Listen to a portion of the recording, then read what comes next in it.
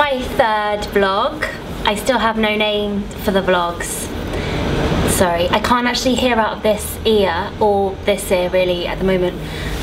So I'm slightly disorientated and I might be shouting. I think I have, well, I've self-diagnosed myself as having some pregnancy related sinusitis stuff, which is not great on any level. I'm going on holiday tomorrow, which I am dreading for a few reasons. Mainly because there's so much expectation for it to be good, and I've never really been on holiday like this before, and I've never been away with a boyfriend. So I'm worried that he's going to leave me either on the holiday or after the holiday because of my behaviour on the holiday. I think that we have two very different ideas of what a nice holiday is, and there's a lot of pressure riding on it now. He likes the sun and I don't like the sun. So that's the fundamental difference between us. I haven't packed anything yet.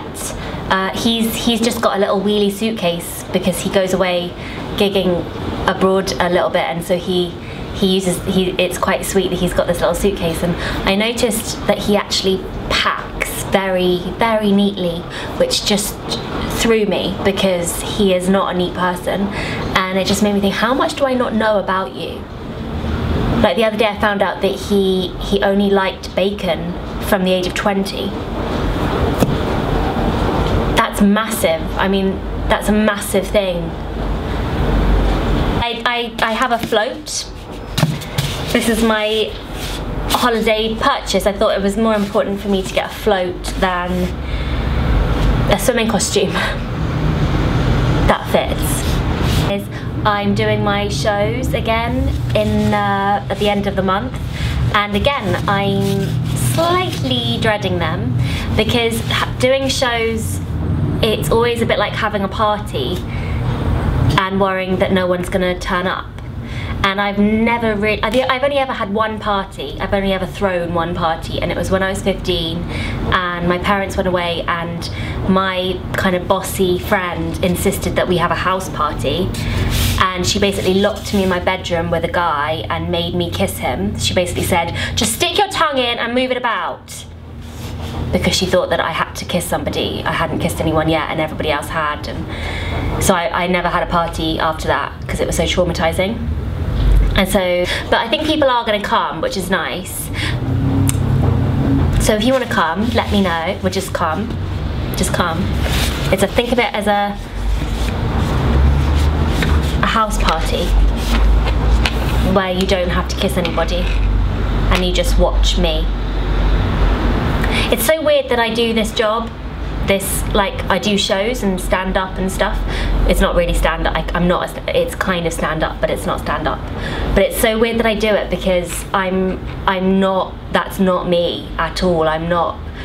I shouldn't be doing this. I should be a farmer or a mathematician or something. Really, I basically was told that I was going to be a farmer or a mathematician when I was at school, and every day I live in regret that I'm not either of those things.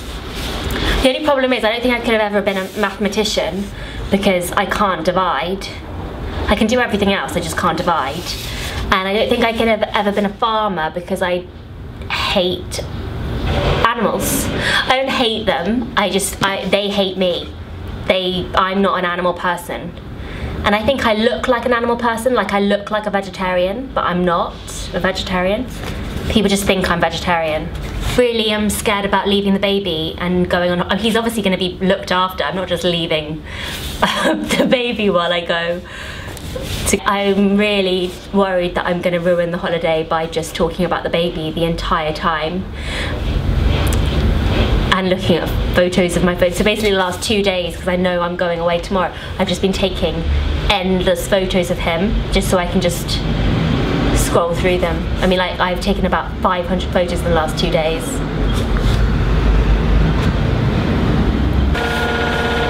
I might just pretend that the float's the baby when I'm away.